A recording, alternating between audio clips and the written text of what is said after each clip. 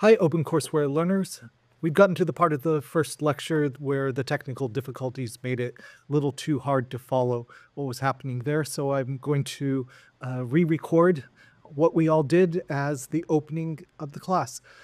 To begin, go ahead and go to the URL on the screen right now. This is a project from Google called Colab that allows you to run Python scripts, including music21, in your own browser without installing anything on your computer. So go ahead and click this play button. You're going to see a warning that Google didn't write this notebook. I did. I think it's pretty safe. What it does is it installs the latest version of music21 and MuseScore and some other software needed to run some of the tools we're going to be using without installing Python on your computer. Google already has a copy of music21, but this just brings you to the latest version. And go ahead and pause, and we'll come back after it's all installed.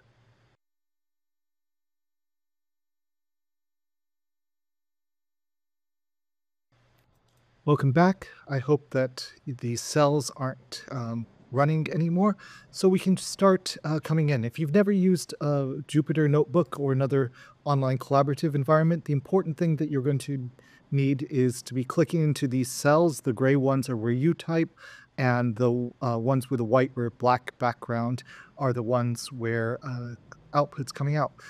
In order to run a cell, you just type Shift and return or Shift and enter. So what we're going to do is I'm just going to click into this cell and hit Shift Enter, and this will make sure that music21 actually works. Sometimes the first time you show a score, it doesn't work as well. And on some browsers, this will work. You can listen to a score, and we'll see if this works or not. There we go.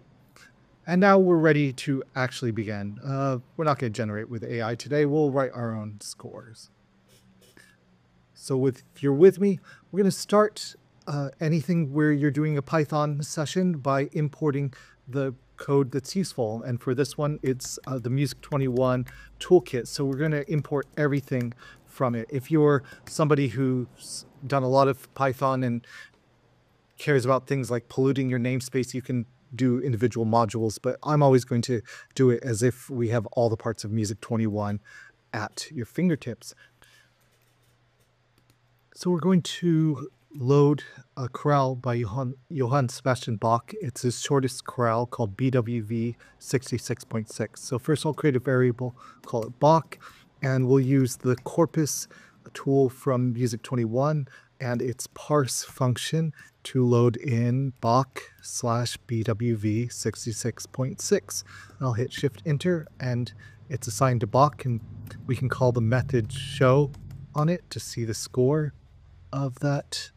Yep, looks like a chorale by Bach, and you can see that it has soprano, alto, tenor, bass, and we can get the alto part by saying Bach.parts, square brackets, open alto, and we'll just show that.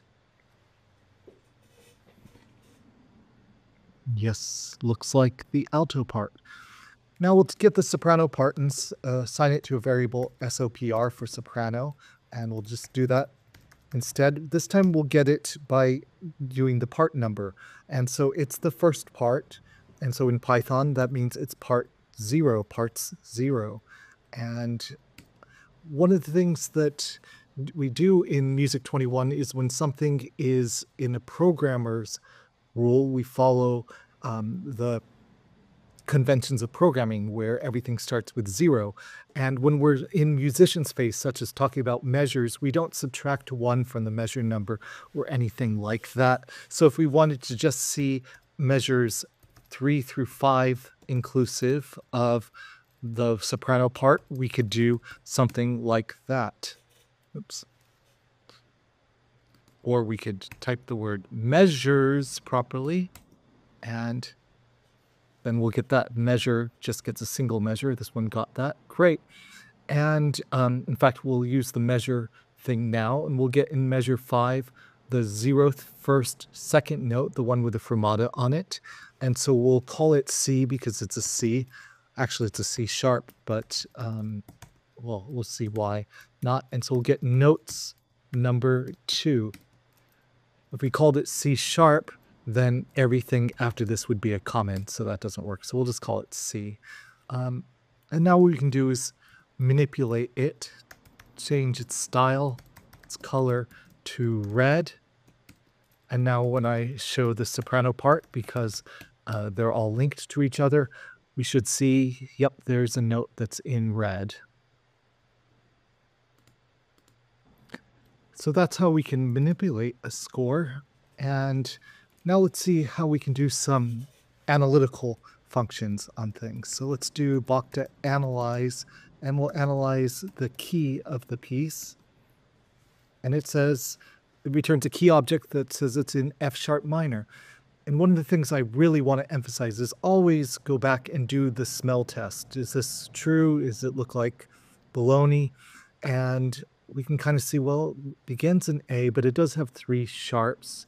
And at the end, yep, there is an F sharp in the bass, so it looks kind of like F major, but yeah, okay, here, some F minor. Okay, it kind of passes the smell tests. And we'll see why that's so important in just a little bit.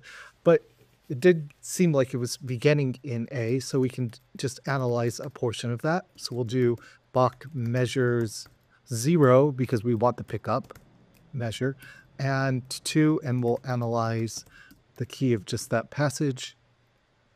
Does seem to start in A major.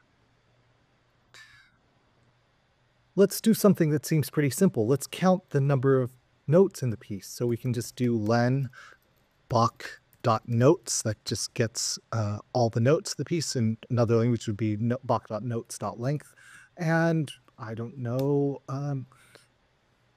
I don't know how many notes are in the piece, but I'm pretty sure it's more than 0. And the reason for this is that music21 and most ways of conceiving music on the computer don't think of the score as having notes. The score has parts. The parts have measures, and the measures have notes. So what we could do is get the length of Bach parts 1, measure 2, dot notes, and see, okay, that passes the smell test. So what we can do instead is we can use something called recurse. So we'll get the Bach.recurse. That's a function or a method, and we get the notes on that. And what recurse says is open up every box. You get to a part, open it up, look inside for measures, open it up, and keep going until you find notes. And 165 notes, that seems to pass the smell test to me. Right now, we've been working with this as a series of parts that are not connected to each other. But of course, there are chords in there also. But if we do Bach dot, and here's another way you can say recurse. I want to recurse and get everything that's a chord. There are no chords in this piece.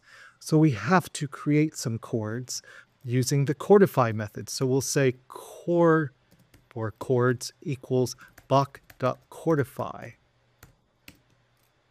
And now if we show the chordified method,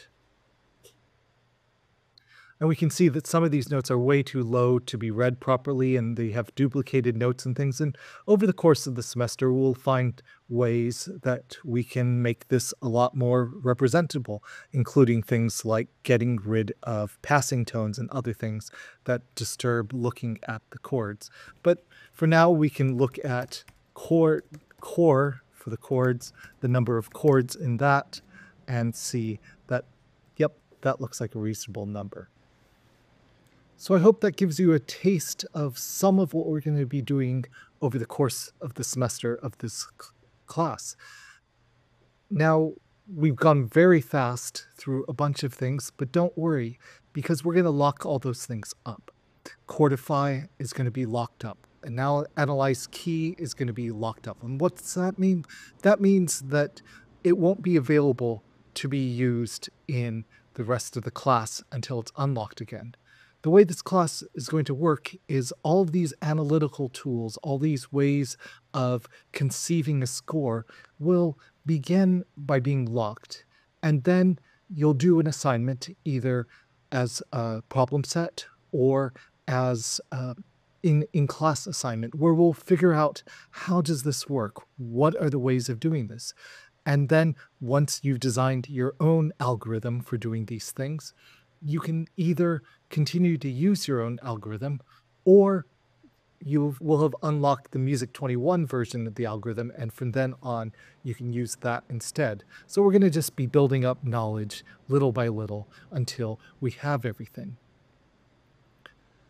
One of the things that as an open courseware learner you won't have access to is the extremely valuable things that happened outside of class. Yes, coming to office hours, but mostly with students helping each other, giving each other inspiration for projects they could do, and helping them through some of the more difficult parts of the class.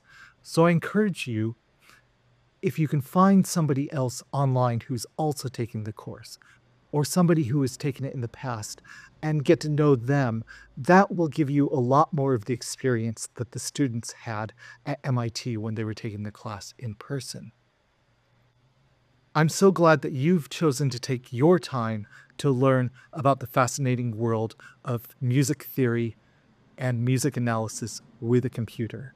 And I look forward to seeing you again from time to time in this course.